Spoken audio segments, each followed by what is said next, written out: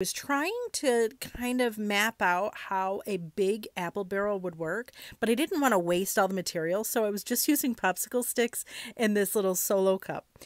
But I'm doing this project and it was going, like obviously it worked, but as I was making it, I was like, wait a minute. Not only does this look like an apple basket, but we could make this for our desk. Friends, I have never been so excited. Honestly, this was so much fun. I learned quite a bit while doing it as well, like maybe, I don't know, paint the popsicle sticks before. But that was okay. But look at how cute. Okay, adorable, right?